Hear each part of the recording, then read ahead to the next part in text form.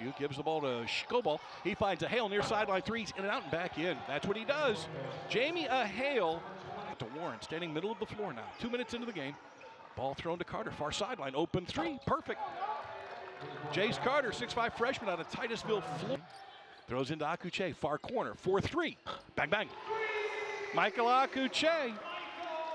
Floor against Chacon. Trying to back his way into the right lane, kicks the ball out to Carter, dropped the ball left wing. Going to shoot over Akuche for three and nail it. Jay's court come the Penguins now. Cohill, around done, top of the lane, 4-3. Got it. Dwayne Cohill with his second three. Warren, who fires it now to Carter. Far sideline threes on the money.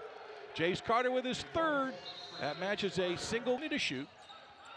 Cohill double team, finds Akuche wide open. Near sideline three, on the money.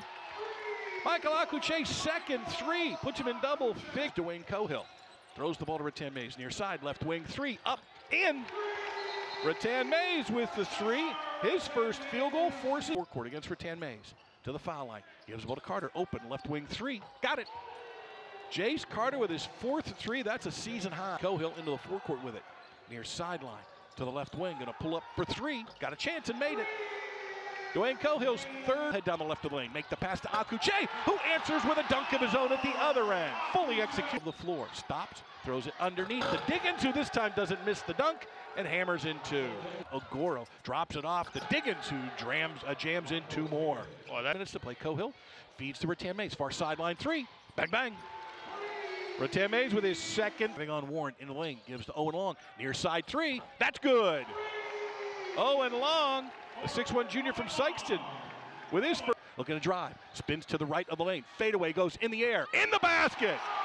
Rattan Mays with 13. Looking to still drive, 5 to shoot through the traffic. Scoop it up on the rim, got it to go, and got fouled as well. Cohill with the final couple of seconds will meet his team as time expires. The final tonight from the Bigley Center. Youngstown State 88, UIC 79.